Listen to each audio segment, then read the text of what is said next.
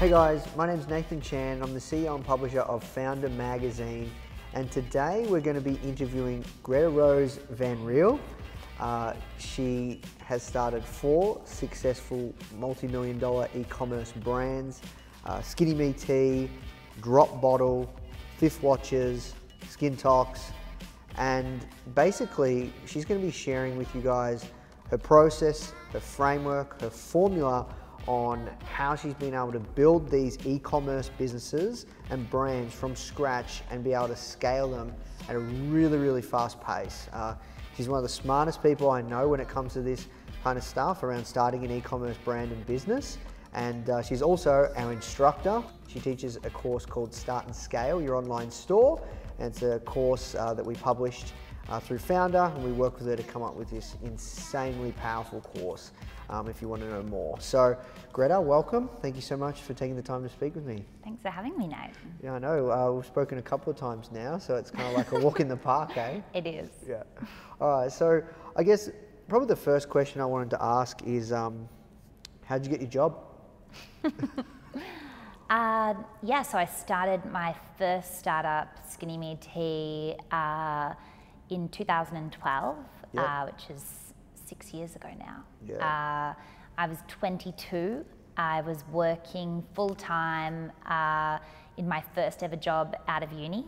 I just finished my degree like late the year before and had started working full-time as a digital marketing professional in the city in Melbourne.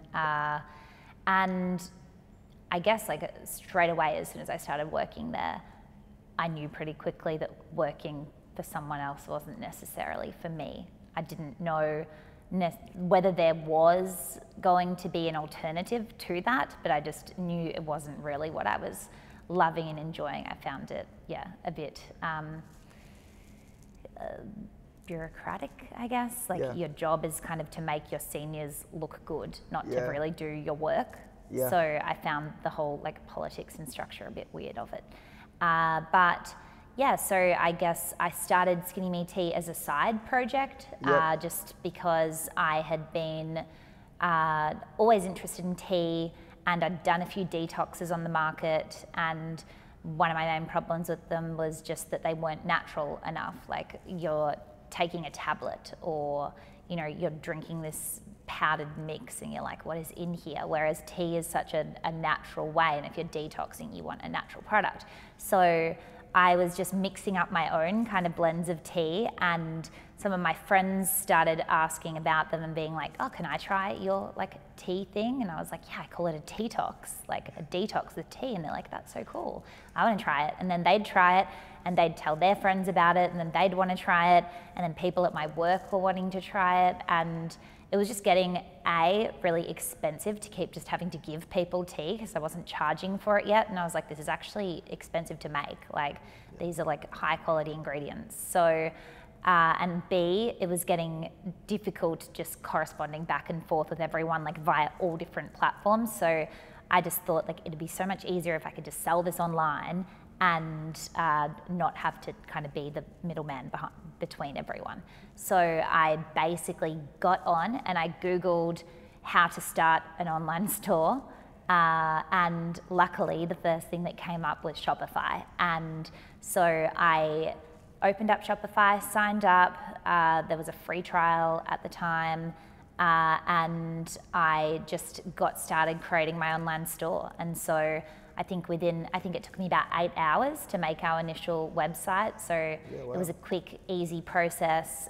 We only had one product, so it kept it quite streamlined, and hit live on the store. And I'd created an Instagram account to kind of go with it because I had just got on Instagram myself and was just really liking the platform, and it was fun. And I was like, yeah, I'll just start an extra account.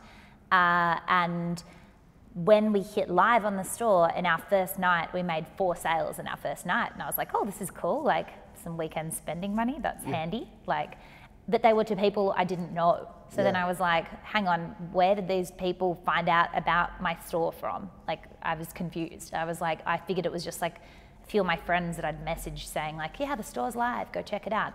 it was, yeah, completely random people, which was such a cool experience because I was like, who are these people? And they'd come from Instagram and they'd seen our product on Instagram.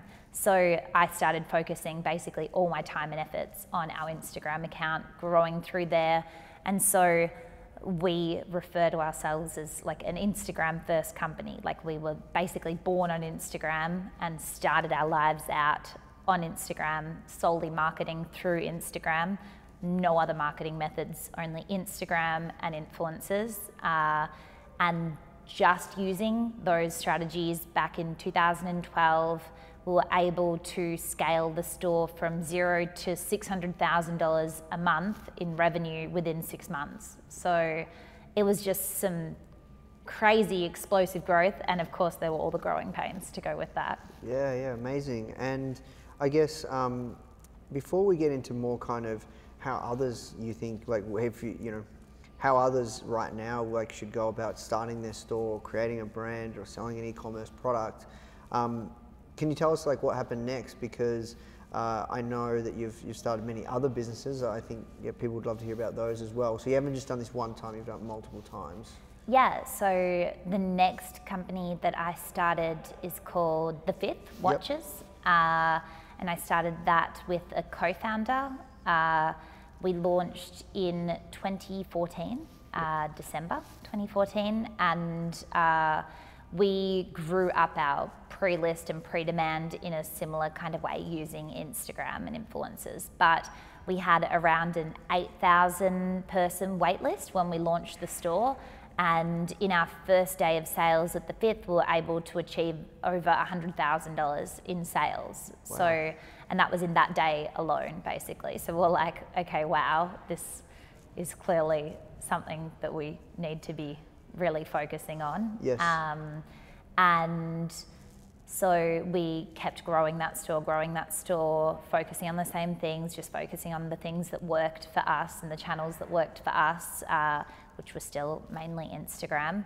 And on our first birthday, we did over $1 million of sales in a single day. Yeah, and wow. that is also because that store has a limited sales model, which a time-limited sales model. Yep. Sales themselves weren't that limited. Yep. So basically what we'd do is we were called The Fifth, and we only sold on the 5th of each month for 5 days. And so we're exclusive by time rather than by price, which in a lot of fashion items are exclusive because they've got an expensive price tag. We were able to be exclusive by the fact that there was real scarcity involved because our watches would sell out every month and there was only 5 days to get them. And if you didn't sign up during the month to be notified of sales, then you'd probably miss out. So that was The Fifth, which was startup number 2. And then I started 2 more e-commerce stores, Drop Bottle and Skin Tox. Drop Bottle was an interesting one because it was actually, and this is a method that I'm sure we'll chat about later as well in more detail, but I am very much for growing a market or growing an audience before you launch a product. Yep. So launching that product to an engaged audience. And so with Drop Bottle, it was more of a case of we had a really large audience that we'd already built on Instagram through one of like my vertical and niche accounts called Detox Water. Yep. And it was basically just people putting fruit in their water to infuse the water and showing all different combinations and recipes. And it's just like a visually appealing subject. So it did really well on Instagram. I'd seen that it was really trending on Pinterest actually. Yep. And then I brought that trend sort of across onto Instagram because not that many people were posting on it, and curated all the content from Pinterest and then increasingly from Instagram for that account, and we're able to grow to like 900,000 followers within a few months basically. Yeah, wow. So we're like, wow, this like is a really like high momentum topic. Like this is definitely something that is trending in the market right now. How, from a brand perspective, what's a way that we could kind of capitalize on this, or what's a way that we could commercialize or monetize this audience. So it's detox water. So we made a detox water drink bottle, which made sense. So like a fashionable and functional drink bottle with a fruit infuser. So then the people that were already quite interested in this topic, of course, were able to kind of buy into the community in another way. So that was an interesting one because we launched the market before we launched the product, and that was chosen in, I think it was 2016 by Oprah as one of her favorite things, which was really cool because we were front page of Amazon for a week as well, and we'd never done much on Amazon before. So that was like how to do Amazon 101 by being thrown in the deep end, which was a lot of fun. And she found us, or her team found us through social media. So they were just following us on Instagram. And so they discovered us through there, and it's not like we sent in like our product to like be reviewed or anything. It was a big surprise when we got an email from Oprah's team being like, she's chosen you as one of her favorite things. I was like, I didn't know Oprah knew what we were. That's so cool. That's so cool. So it's clear to say, like, you've had a lot of success. You're very, very good at what you do. You've done this multiple times. You've had, these incredible brands that you've built. So I guess the first thing that people want to know is, like, what's the first place to get started? So obviously, we got you to teach a course for us, which is incredible. We've had so many successful students. It's called Start and Scale. But like, for people that are just watching this right now, like, how can they first get started? What's the first step? The first step's coming up with your idea. Yeah. I'd say.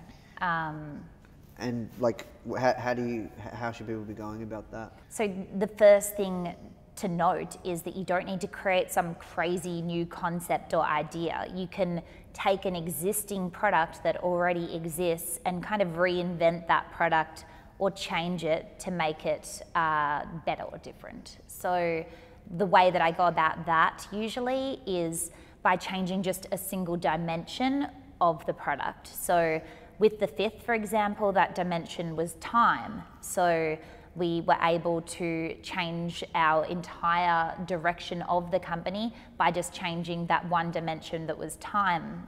So we were only selling on the 5th of each month for 5 days, and that made our company different. That became one of our central unique value propositions. So things like time limited sales, and introducing scarcity and factors like that into the product. One of the main things that you'll probably usually want to go about changing would be the function of a product. So with Drop Bottle, for example, we took just the average glass drinking bottle and we added that extra function, which was the fruit infuser. So that was a good way to go about that. So there's time, there's function, then there's design. With Drop Bottle, we added cool, quite fashionable rose gold lids and other trending kind of colorways, and we added an easy handle so that it's a glass bottle, so that it's transportable as well. So we changed the design through that. And the last way that I go about generally changing a product would be price. So whether there's kind of 3 different ways that you can go with price. You can go for lower than the average price. You can go for industry standard pricing, which is in the middle, or you can go for higher pricing, which might signal more exclusivity, like designer items. So you could create a limited edition product that is more exclusive in that it's more expensive, and it might be a limited run of that as well. So they're kind of the 4 main things. Function, design, time, and price. Gotcha. So once you've kind of got a few ideas, how many ideas do you get every day? How do you know which ones are still the ones? For me now, because it's not like you can just have an unlimited amount of stores and ideas, it's the things that I can't not pursue, that have been maybe in the back of my mind for a while, and I've been kind of trying to sort through it, and then you might have that kind of light bulb moment where you're yes, finally I've pinpointed exactly what I was trying to sift through in my mind. And when you have that light bulb moment, if it is something that you just cannot not do, then go for it. All of my products have just been something that's this is too good an opportunity, or this is too good an idea, I can't not pursue this. So if you just keep coming back to it again and again, that's something to definitely pursue. And even just the idea of starting an e-commerce store or being interested in that in general, if you just keep coming back to that idea in your mind, if you see that for yourself in the future and you like think about that and put a lot of your energy into that, it clearly is something that you should be thinking about pursuing later. So, I mean, at least, you know, resources like this, like our course that we've created, really enable you to be able to do that because it gives you a foundation and guide to get started. I wish that I had this guide when I first started. It would have saved me a lot of mistakes. So like, there's a story that you talked about once before, how many, like, is it $1 million mistake or something with the tea stock? This is a good one. Can you share that one? Yeah, well, it's a good one now as a story. It was not a good thing to happen at the time. Sure.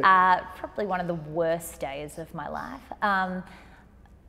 But yeah, so basically we were growing Skinny Me Tea and we were manufacturing in Australia still. And, you know, you hear all this like China, like it's cheaper, it's easier, it's better. Like, go try it. So we're like, yeah, let's go try the China thing. And we're like, tea, China. Like, clearly, it's a fit. Yeah. So we went over to China and we met with the manufacturer. We'd even met with the guy. We did a couple of sample order runs. So I wasn't like entirely stupid. I didn't just like be like, okay, cool, done. Yep, that's our manufacturer. We got a couple of sample orders, everything was great. We sent it back to Australia to get tested, no problems, all was well.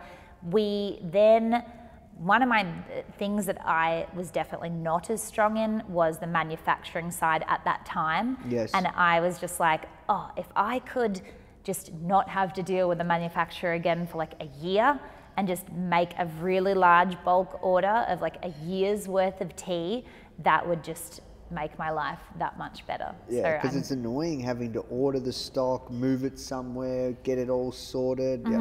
And be constantly, we just had this problem where we were growing so quickly, we were constantly running in and out of stock all the time. And I was just like, I just don't want to run out anymore, I want to be ahead. Like we'd be excited when we're like 3 days ahead, as opposed to, so I wanted to be 1 year ahead. That was my goal, that was my dream. And so I placed a really large order for over $1 million US of tea. So, and throughout, all seemed fine. Process was going well. Got the tea and stored it in Hong Kong for a little bit because we still had enough in Australia. We then, after storing it in Hong Kong, we shipped it to Australia. That cost more money again because we had to ship it over, and then it got stuck in customs for like 3 weeks, and that cost like another $80,000 or something. So we finally got this tea, and we opened up the tea, and it was like the exciting day. Would basically, I think we were about to run out in 2 days of tea, so it was perfect timing. We were about to get it all going out, and we opened up the tea, and it was like moldy compost with metal bolts in it. Wow. Like it was like visibly rotting. It was absolutely disgusting. I don't think I would touch it like without gloves on. It was like waste, nuclear waste. No, not. But it was just horrible. And I could visibly see like bits of metal and stuff in it. So I was like, well, clearly there's nothing to be done with this. We even sent it off to the labs just to have a laugh, to see what was in it. And it was just full of bacteria, E. coli, just all these different, just lucky we didn't touch it too much. Anyway, so we got it thrown out. Even throwing it out cost another $14,000. It was like a ton of tea. It was like a lot of tea. It filled, we had like a warehouse space, it filled the whole thing, like to the roof. Wow. Just boxes and boxes and boxes. And so then we had the problem as well, because we hadn't placed another order with any Australian manufacturer. We had to go back to manufacturing the product, like mixing it up ourselves by hand when we were doing like 20,000 orders a month. Yeah, like, wow. So we had to just scale up team really quickly. We had like 30 people alternating different shifts, packing tea, cost so much more money, of course. Like someone hand mixing and like blending and then putting a tea, like it into serves in like the packaging is so much more expensive. So that was a huge lesson on what not to do with manufacturing. I think I just got a bit ahead of myself, and now we just order in much like more manageable quantities, not from suppliers that we don't know as well. I thought like those couple of sample orders were going to be a good indication of a larger order, but I hadn't placed a really large order yet. So I think just like scaling up and building trust as you go in a more manageable way would be a good tip. Yeah, awesome. Yeah, awesome. And you talked about like, so let's say you've come up with someone's got their idea, and it just keeps coming back to them like you described. Like let's say you place the order, you get the samples, you place the order, and you know it's all looking good. You've got your MOQ, minimum order quantity. You've booked that, and you talked about building an audience first. What did you mean by that? Yeah, so I mean building an audience. I mean on social media, usually. That's where all of my audiences live, across social media and I guess our email marketing lists as well. So, and those go hand in hand as well. You want to simultaneously build an audience on social media and use that audience to get sign-ups for, you know, maybe your pre-launch or your wait list for your product via email, so that then once you launch, you can do a big email push out to those. So social media is definitely, and Instagram specifically is still one of the key places that I will go to when starting any new startup, any new company, today still as well. So a lot of people are like, right? I mean, Foundr has seen how powerful social media is too. You have what, 1.4 million followers on your Instagram account right now? It's crazy. So definitely Instagram has been a place, and I've built all different communities on Instagram. So across all of my different Instagram accounts, I have over 16 million followers in reach, which is not just on my branded or personal accounts either. That's across different niches and areas. So around Skinny Me Tea, we built all different pages, like detox pages, like health pages, fitness pages, recipe and food pages, just basically like based off our customer personas and what we knew about our audience and what their interests and interest groups were.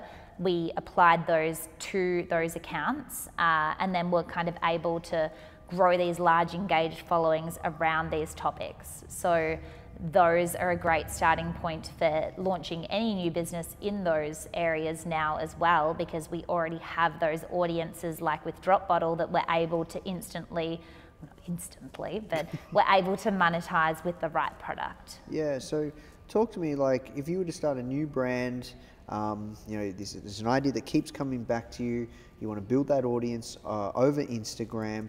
Just like, obviously we could talk about this all day, even myself, I could share a lot, but what are some things that people can use to get started if you were starting today on building that audience on Instagram? You're not going to get 100,000 followers over a couple of days. You've built a massive like book or of pages where you can get them to shout each other out, so you can build up really fast. But if someone's just starting cold, hard scratch, this is their first business, like what would you do? Like how would you approach Instagram, YouTube, you name it? Yeah, well, basically for any social channel, there's what I call my like 3 C's of community. And so those are like the 3 kind of pillars that I always think about when I'm starting any new social account. And this works across the board as well, not just on Instagram.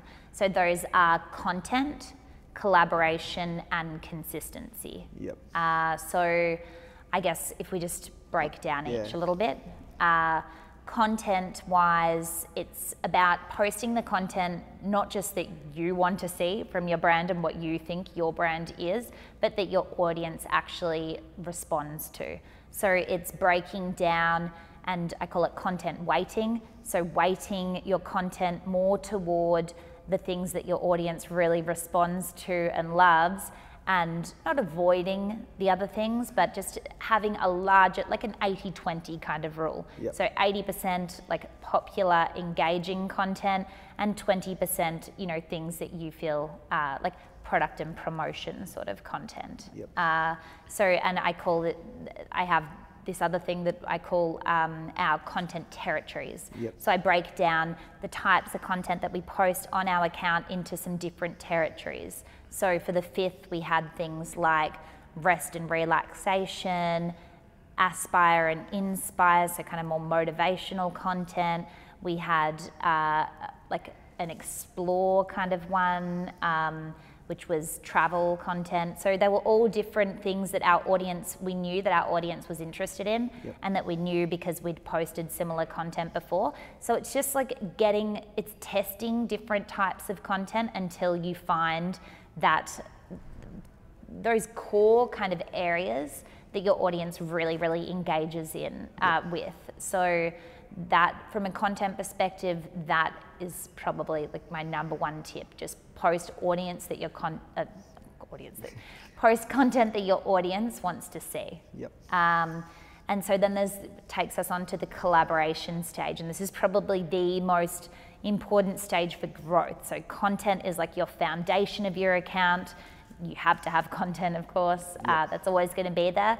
Collaboration is definitely a step that some people will miss. And by collaboration, I mean actively working with other pages on Instagram, other brands on Instagram, and influencers on Instagram. So by pages, I mean like things like those vertical accounts that I was talking about before, like detox pages, like health pages, if you're in like a similar niche to us, or fashion pages. Yeah, there's heaps of them. It's like, yeah, we call them fan pages. Yeah, yep. Exactly. So yeah, niche pages, fan pages, vertical accounts, whatever you call them, getting in contact with those. Usually they'll either have their email in their bio or this platform called Kik, yep. Which a lot of them still use, or Telegram. Yep. It just depends. It'll be in their bio, or you can reach out to them via DM. And you can either, if you already have a following, you can trade shout outs. So it's like just a mutually beneficial relationship. So say you have 5,000 followers and they have 5,000 followers, you both shout each other out, basically post a piece of content and mention the other page in that content, and you mutually grow off each other.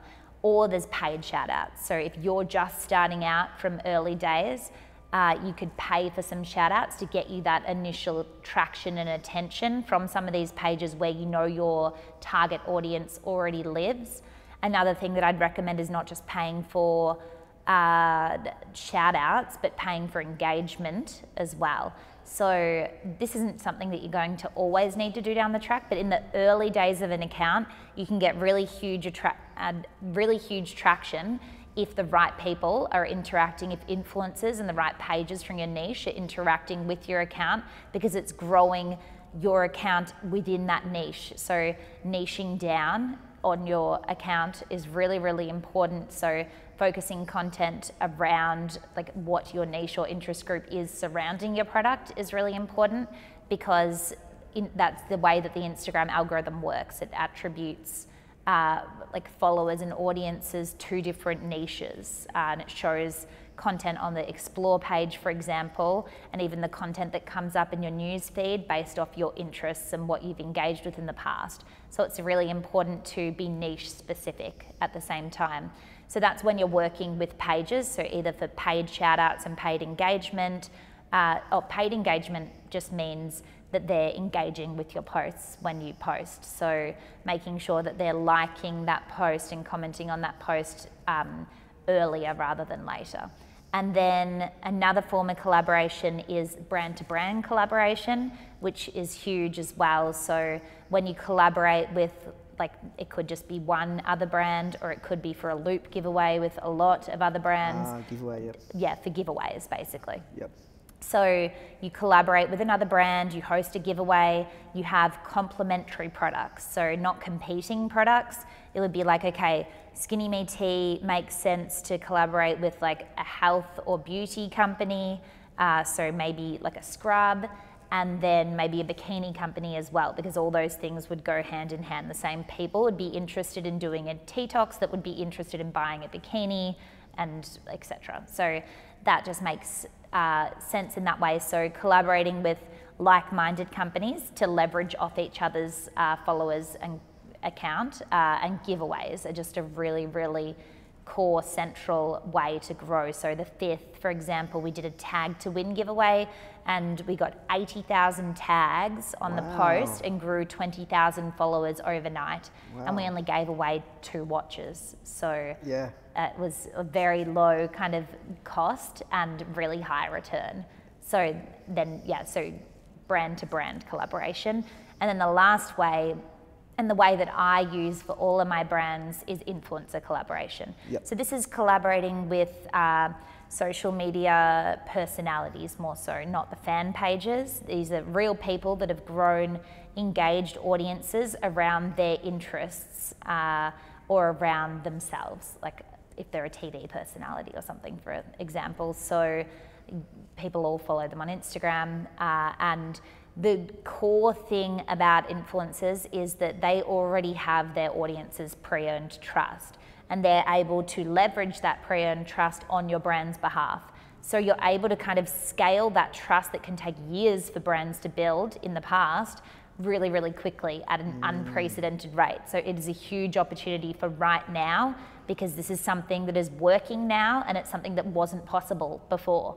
Nobody, there weren't like girls that lived like literally like the whole girl next door thing, where they have 200,000 Instagram followers as well. Like these people just didn't exist like 5 years ago. When I first started Skinny Me Tea, an influencer was somebody with 1,000 followers. And that's how we discovered influencer marketing in the first place. A girl from Tasmania bought our tea. We didn't send it out to her or anything. She loved the tea. She lost some weight doing our tea talks. She took a before and after photo, posted it to her Instagram, and we had our biggest day of sales ever. And I was like, oh wow, like, so every time I see a girl with like over 1,000 followers, I'm just gonna quickly reach out to her and ask her whether I could send her some free tea in return for her posting. And at the time, that was like this crazy idea. Like people would be like, what do you mean you want to send me tea to just post it? Like, of course. Like, and like 95% of people would just do it in return for the product. Now it's become an entire market, and it's a huge industry within itself. And I have an influencer marketing platform as well called Hey Influencers. And the fact that I've chosen to focus on that as a product shows just how powerful this was for my e-commerce brands. It's something that has been integral to the success of us growing. So there's all different ways to kind of work and collaborate with influencers, and maybe we'll come back to a few of those later. But the last C, sorry, Please, I like to this just is good. chat away. This is good. So we've had content, we've had collaboration, and then there's finally consistency. So consistency, there's 2 kind of reasons that you want to be consistent. One is because most social platforms prioritize accounts that post more frequently. Frequency of posting is one of the things that affects the algorithms of most of these platforms. So they want to, of course, show more content to people that are more engaged with their platform, that are posting regularly. So consistency is good in that way. But consistency also creates memorability through repetition. So if your target audience or your customer is seeing you show up every single day again and again in their newsfeed, it starts to continue, like it starts to build that relationship with them. And so again, you're able to scale that brand equity through consistency. It creates that much wanted front of mind association with your product. It's like when you're thinking of, okay, I need a new car, and like 3 car brands that you like pop up in your head. You want to be that first thing that pops up in someone's head. You want someone to be like entrepreneurship, Foundr. Like it's those words that have that association. So when you do show up every day and you are consistent with your content and with your community, you can start to build that front of mind association, which is just one of the most important things for a brand. So yeah, they're my 3 C's of community, content, collaboration, consistency. Yeah, it's awesome. And yeah, just on the content piece, like one thing that I've found with a lot of Instagram accounts is the reason that they lose engagement is because they lose that consistency piece. It is so key. Like for Foundr, we've posted 7 to 10 times a day for like the past 3 years. Wow, that is a huge frequency. Every single day. And that's why, you know, you said to me the other day, like Foundr's account's like super engaged, like really It's hugely engaged. Yeah, so you guys posted me the other day and it got like 17, 18,000 likes and I gained 1,000 followers on my personal account from being just mentioned at the very end of a caption. Yeah. I was like, keep doing it. So let's talk about like a little bit more on the influencer marketing piece, because I know that there are a lot of people that perhaps have created, let's say they launched their brand and they've sent out product and they don't get a return. And then they just don't believe that it works. It doesn't work anymore, or you know, this influencer marketing stuff's a sinking ship. Yeah. I think first up, the return section. I think that when you're looking to get a return in anything and any form of marketing, you have to know what that return was going to be. You can't just put something out there and expect for something to just come back in. So I think focusing on what the result is that you're looking toward. And the way that I generally go about that is by determining my goals before I set a campaign or before I set a collaboration. I think from the very outset, what do I want this campaign or collaboration to achieve? And those goals I generally break down into 4 main areas, which are increasing brand awareness, generating content, growing my social following, or generating sales. So they're the 4 kind of main goals that I look at before starting any influencer marketing campaign. And then you're able to kind of work backward from that goal or reverse engineer that goal, deconstruct that goal to be able to achieve the result that you want. So then once you know what the result you're working toward is, you can apply the type of campaign to that. So an example for a brand awareness campaign would be a product for post, for a brand awareness, an example for a brand awareness goal would be a product for post campaign. So that's basically where you send out a product in return for the influencer posting on that product to their social channel. Not every influencer will do this, of course. This is a micro influencer strategy. So for people with definitely under 50,000 followers, usually under 20,000 followers, closer to that 10 to 15,000 follower mark is the kind of hot spot for in terms of follower level for a product for post campaign. And again, it's good to know that not every single influencer is always going to post on your brand. It's about relationship building with those influencers at the same time, making them feel involved in your brand story, making them understand why you chose them, why you selected them, why you think that your audience will and your customers will really engage with that product. So it's just making the influencer feel kind of special and understanding why it's important to be working with your brand. But you know, it's kind of like PR in a way. You send out 1,000 press releases and maybe you'll only get a few articles written. But I mean, you're not going to send out 1,000 products and only get a few posts. Usually the industry standard completion rate is maybe like 50–60% of the influencers that you send out product to with, you know, the right follow-ups will generally post on that product. So that's for the brand awareness goal. For generating content, we just tweak the product for post campaign a little and do a product for content campaign. So rather than expecting the influencer to post it to their social channel, you lower that expectation and you just ask for content, or you might ask for a little bit more content. So say your product's worth something like $200, like the fifth. You might expect, you know, between 3 to 5 images in return for gifting the watch rather than just 1 image. And so brands are constantly needing new content, like we spoke about in the content part of my 3 C's, to post to their social feed. And influencer generated content is the best content to post to social media because it's platform native. Like think about when you're scrolling through your Instagram feed and you see like a stock image or an ad, you just keep scrolling. But influencer generated content makes you like stop and look at the photo because it looks like it's meant to be there. So you get that attention, and attention is just becoming increasingly hard to get. Like attention spans are an all-time low. The average human attention span is like something like 6 or 7 seconds now in 2018, and it was 12 seconds a few years ago. So it's just dropping rapidly. So to be able to get that attention is so important. So influencer generated content and generating content is a really, really strong goal. Then moving on to increasing your social following, like we spoke about in the collaboration section of my 3 C's, giveaways. So running an influencer hosted giveaway, like you probably see on Instagram, influencers posting saying, you know, for example, with the 5th, they'd say, hi guys, I have like 2 watches to give away. The 5th have like kindly gifted me. Tag a friend on this post and both follow the 5th on Instagram to go in the draw to win. And because you're giving away 2 watches as well, they'll both follow the account and you keep growing your social following like that. It's quite a cost-effective way to target following, growing your social following. So it's good to have a really strong call to action. And then the last method and goal, so the goal is sales, of course. One of the methods that you can go about for a sales goal in terms of your campaign type in an influencer campaign is a personalized discount code campaign.